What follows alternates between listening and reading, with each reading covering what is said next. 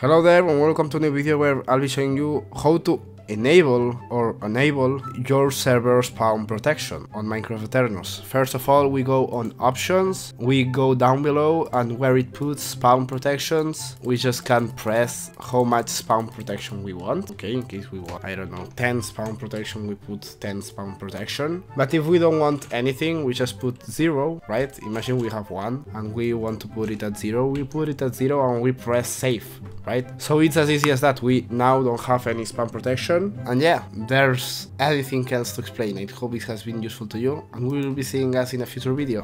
Bye bye!